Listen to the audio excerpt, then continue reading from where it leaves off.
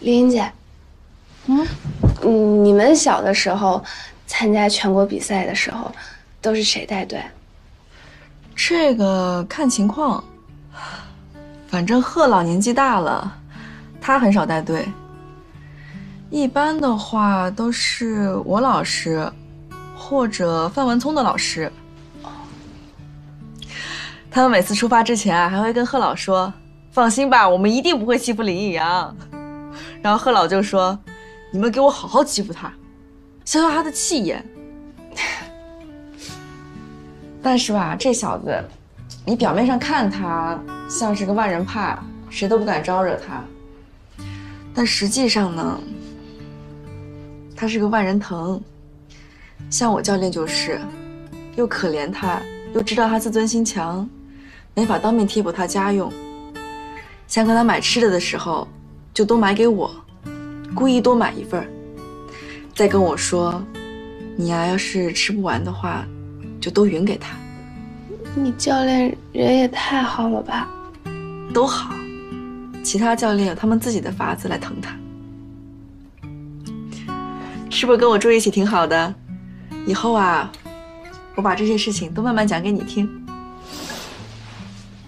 我其实特别想知道他以前的故事，可是每次一听吧，就可心疼了。他现在不是有你了吗？都过去了，会好起来的。对了，我想问问你，就是你哥他在国外培训的时候，是不是有发生些什么事儿啊？啊，我哥，对，就是。你别跟他说是我问你的啊，这可是咱俩的秘密，什么都不许说。知道。算了，估计你也不知道，赶紧睡觉吧，明天还训练呢。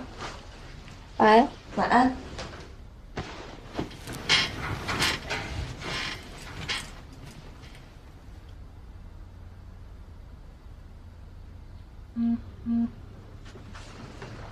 聊够了。你怎么知道我们在聊天？猜得到。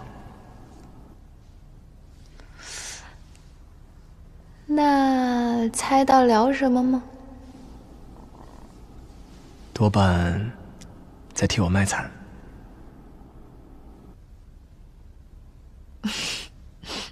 猜得这么准。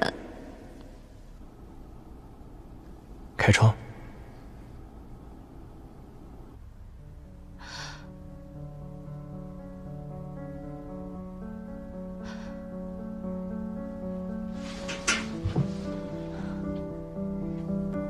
你该不会在窗外吧？这违反队规了。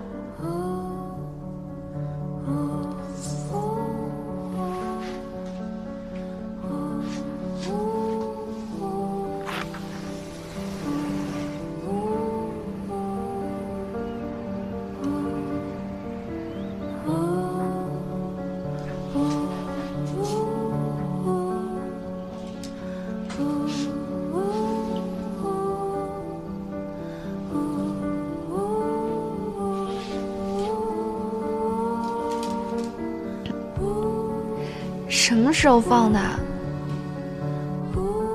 走前，窗外的露台上站了2分钟。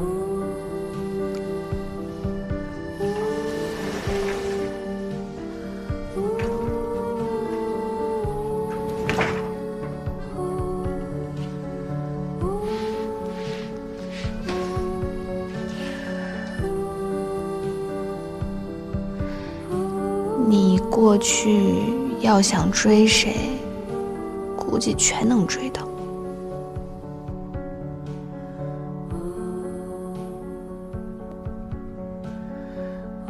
多问问玲玲，过去我是什么样的？除了你，不可能追谁。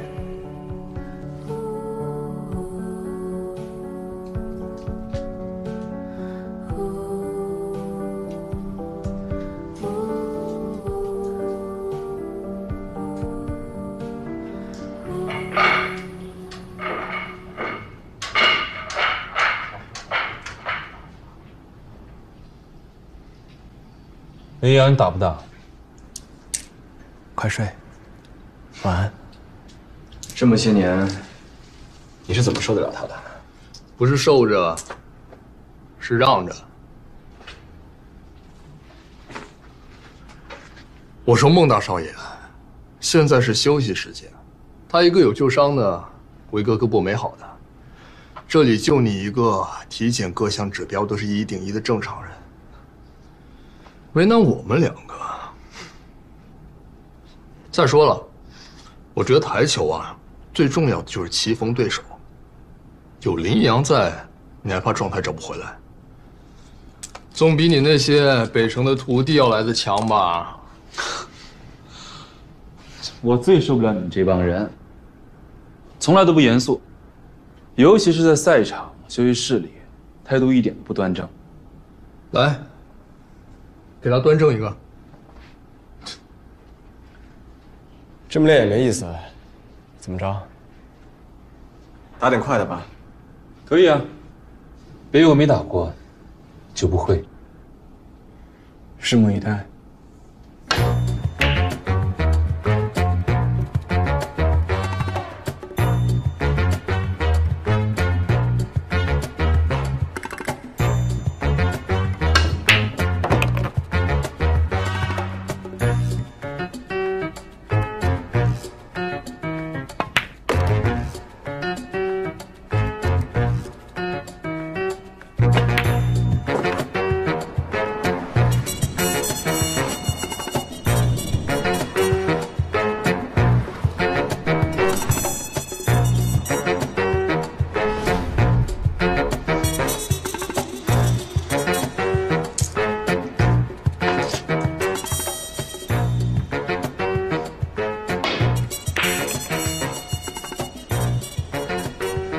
休息会儿，喝点茶吧。大哥，凌晨1点喝茶20多年，早免疫了，喝不习惯没有味道的水了。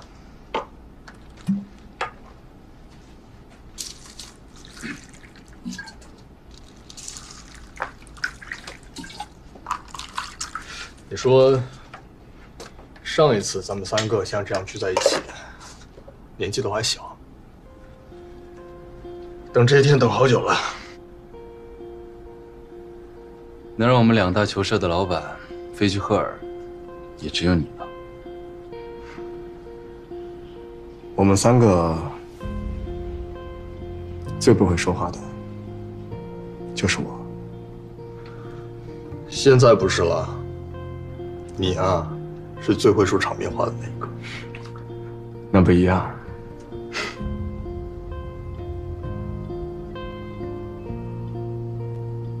谢谢你们。去找我。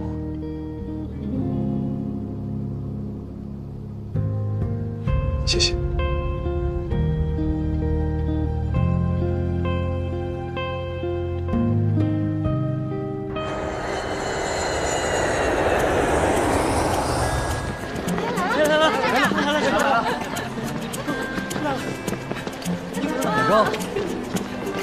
老赵，咱们有几个队员的行李出了点问题，加油啊！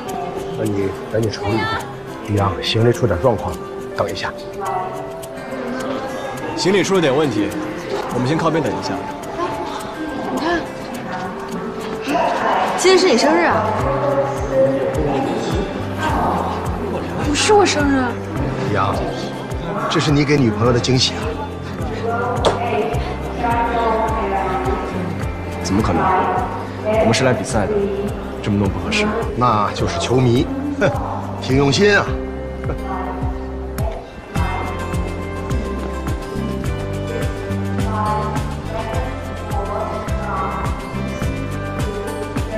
英国加油！英国加油！谢谢谢谢谢谢，小果，女足比赛拿金牌，我看好你。谢谢你们，谢谢谢谢。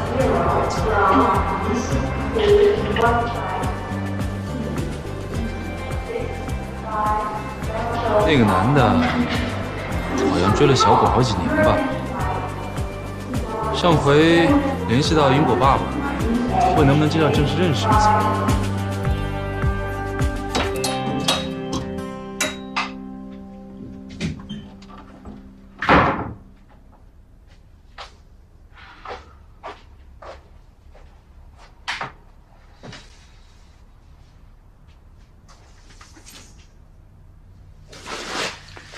这位小美女，你这模样是在担心林逸阳，还是在想今天机场追你的小弟弟呢？什么呀？没有，不是，没人追我，那根本就不是追我。跟你说啊，你呀最好去管管那个正宫，这会儿估计闷头吃醋呢。不至于吧？那他也有很多球迷，我也没吃醋呀。不至于，那你去看看。可就这么点自由活动时间啊，再不去，来不及了。再说了，这比赛前，你不得给咱队长把心态安抚好？那我去看一下。去。你要是有事，随时打我电话。好，走了。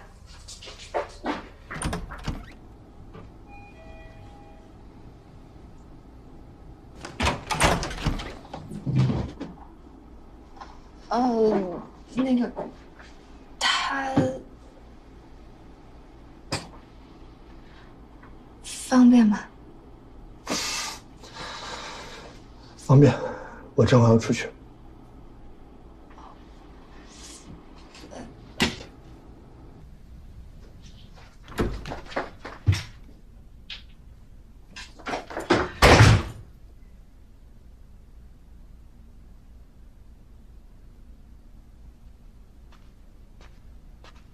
怎么回来了？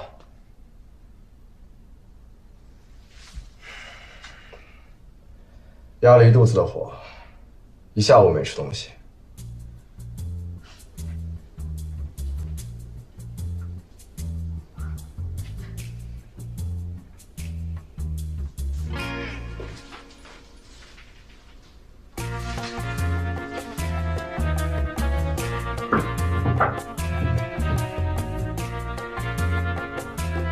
有话就说。